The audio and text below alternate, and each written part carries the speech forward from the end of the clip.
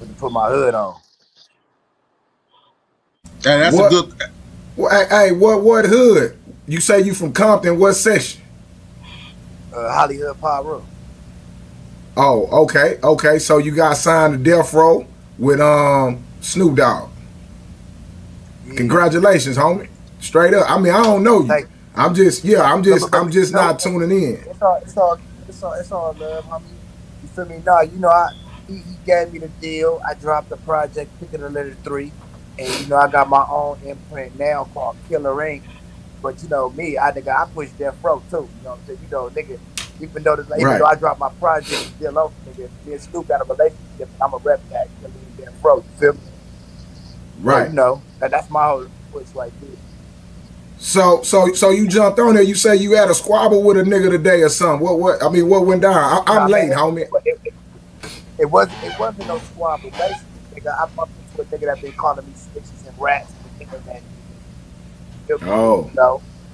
And the nigga wasn't ready to die. That's really all I can really break the shit down to say. I got you. Ready to die. Never asked for no fade. He left. He left.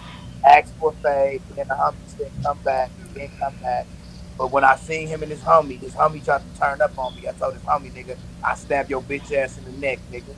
Mind your own, nigga. You feel me? So, you know, it went like that. You know what I'm saying? I don't play with the snitch rat word. You're not about to get half of them people call me a snitch and a rat. I know I ain't one. So, you know, these niggas from this internet era, they think everything cloud view. Everything ain't a motherfucking joke. I'm a real gangster. And these niggas can say what they want to say about me on the internet. But each one of these niggas that see me is not ready to die. Well, I don't even give a fuck.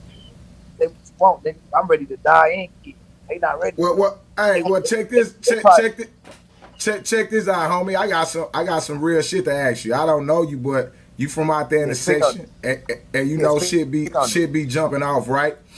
And you know, internet beef can go left, right? How close was you, or how you felt about that situation when homie died out there at that at the show with Snoop them, the Rock the Bell shit? You was out there? I feel like man, we in these streets, my nigga. Now I got love for DRAKEO the Ruler, homie, but I feel like when we in these streets, my nigga, ain't nothing fair. His downfall was trying to give these niggas a fair fade, nigga. He was supposed to be poking them niggas. So, you know, I just feel like he should have been a little bit more dangerous, man. They keep saying is stay dangerous, and I'm going to stay dangerous, my nigga. You feel me? Right. So, you know, I just feel like, you know, he shouldn't have gave them niggas a fair nothing. That nigga was supposed to be Mason and stabbing shit. And then he would have got up out of it with his life, because he tried to give them niggas a fair fade, and the nigga stabbed him. So, nigga, that just told me, nigga, don't go in no situation playing. Feel me? Right. So I don't go in no situation playing. And I showed that when I went to No Jumper a couple of days